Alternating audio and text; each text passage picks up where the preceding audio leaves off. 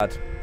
And the fact that the more I die, the less health I have doesn't really help my cause either, you know? So, I have to find something quickly. And that magic buff upgrade only does like 100 more damage. So not really anything to be too hyped about.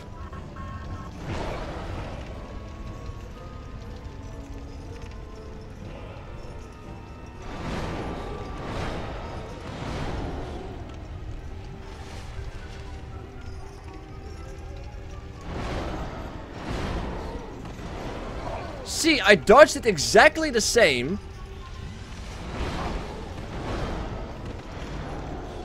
And now I dodged it exactly the same, and now I don't get any damage. Doesn't make any fucking sense, does it?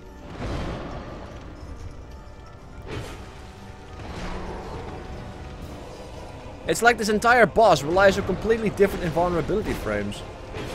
It's really disturbingly weird. The katana is a lot more epic though, I suppose, but it's a lot slower as well. And I'm not sure if the hits are more powerful than my flame longsword. Then again, I'm assuming that this boss has some kind of resistance against fire, so... General Bacon! Welcome to the Wolf's Watch. But the boss itself, not that... Oh god, not that difficult, as I say. And then, of course, he does his fucking Smelter Demon ripoff move. Because the designers of this game are so fucking unique. Oh yeah! I bitched at your creators, Mr... Uh-oh. Oh, the dodges though! Here, take this slice of life. Get it? Get it?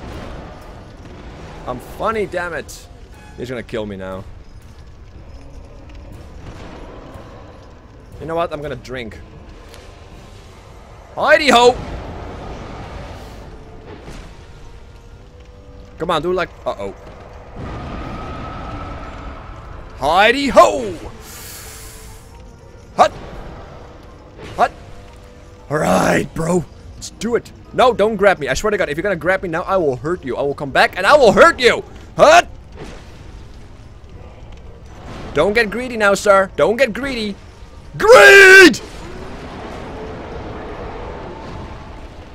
Great soul embraced.